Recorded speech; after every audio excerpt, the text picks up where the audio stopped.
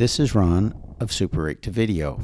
I set up a new computer for video editing. As you can see, I have 4 computers that all look the same.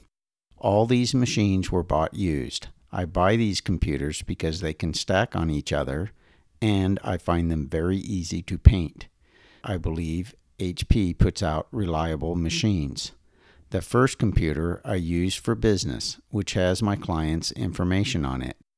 It is never, and I mean never, connected to the internet.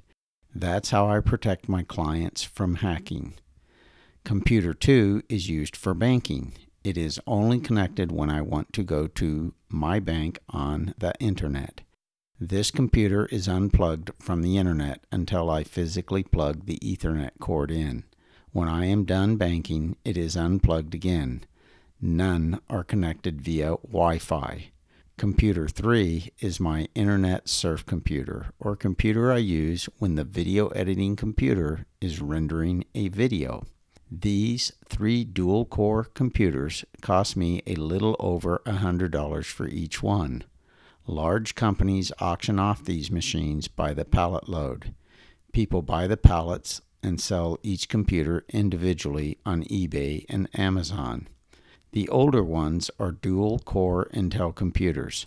My latest computer is a quad-core. It cost me $205 for the machine and $20 shipping with no operating system. I paid $40 for Windows 10 at GameCheap. The video card cost me $70 and the 500 gigabyte SSD drive $140. It came to just under $500. That is the cost of the computer, but the time involved is a whole weekend. This video is a quick overview of the process for anyone that wants to do something similar. I painted the computer, then I put a new battery in the motherboard. These batteries are what keep the BIOS setting when the computer is turned off.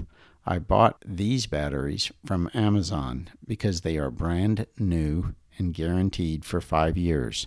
Batteries bought at retail stores may have been sitting on the shelf for years, and all batteries leak a little charge, even in the package, so they may already be half dead when you receive them. Next, I installed the low-profile video card. It has to be low profile because of the small case, and that is why gamers hate these HP computers, because you are limited in how much expansion you can do with them. Next, I put in the USB stick that has Windows 10 loaded on it from GameCheap. If your computer doesn't load with this USB stick, then you need to go into the BIOS and tell it to load via USB. Once you get Windows loaded, make sure to completely update Windows and check to make sure it is completely updated before you move on. Next, I loaded WordPerfect, then CorelDRAW, then Unreal Tournament, then Dragon Naturally Speaking. After all that, I downloaded Spot on the Mouse, Audacity, Ease US, and finally Screen Hunter 7. I updated any of these programs that needed updating. This is why it takes all weekend.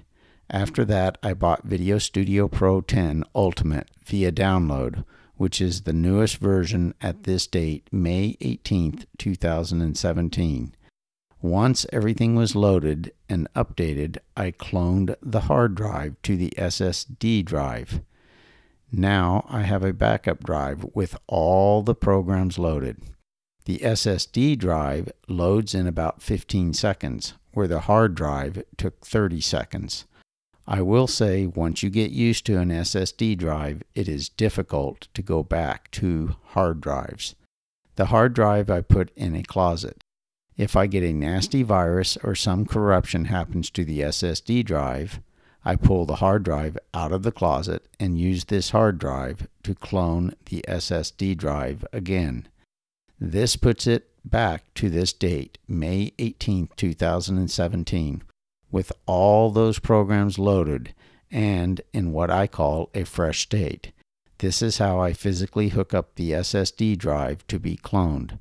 I move this white connection to the blue SATA input. Then I start Ease US, a free cloning tool to do the clone. I clicked on this Optimize for SSD and did not check sector by sector. This clone took over an hour. Now you know what I did this weekend. I do my own tech troubleshooting and am mostly self-taught, so there is a lot I do not know. Having this hard drive backup of all this work is my insurance. I know the worst that can happen is that I have to spend a little over an hour recloning the SSD drive to fix any software problems. When I was all done, I have a quad-core Intel i7-3370 clocking in at 3.4 GHz, a 500 gigabyte SSD drive, 8 gigabytes of RAM, a GeForce 730 4 gigabyte 64-bit video card, and Windows 10 64-bit.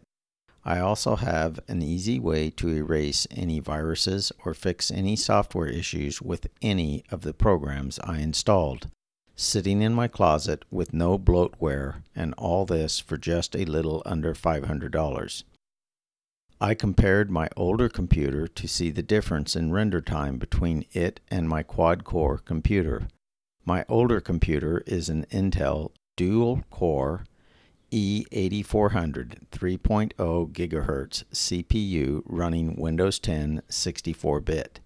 It has 8 gigabytes of RAM, 128 gigabyte SSD drive, and an Asus Radeon 6450 2 gigabyte RAM 64-bit video card. One thing I want to mention about these HP computers is because they are low profile and have low wattage power supplies, you are limited in the video cards that will work on them. I physically cut off the VGA part of this Asus video card because it would not fit in the small case till I did. I did this with a grinder. I tested the two computers by rendering a 972 megabyte file, and the dual core took 19 minutes and 19 seconds. I then rendered the same file through the quad-core computer, and it took 6 minutes and 4 seconds. So the quad-core was a little over 3 times as fast. I thought some of my subscribers may find buying a used computer and building it up from there an option they may want to consider for a video editing rig. This was a quick overview of the process, but not a tutorial on how to do it. If you do decide to use one of these HP computers, I want to stress the limited video cards you are open to. The video card I bought for the quad-core suggested a larger power supply than the HP has. But since I use an SSD drive, which uses less power than a hard drive, and I know I will not be adding any other power-hungry devices to the motherboard, that it would probably work anyway, which it seems to. Hope you found this video of help. This is Ron of Super 8 to Video signing off.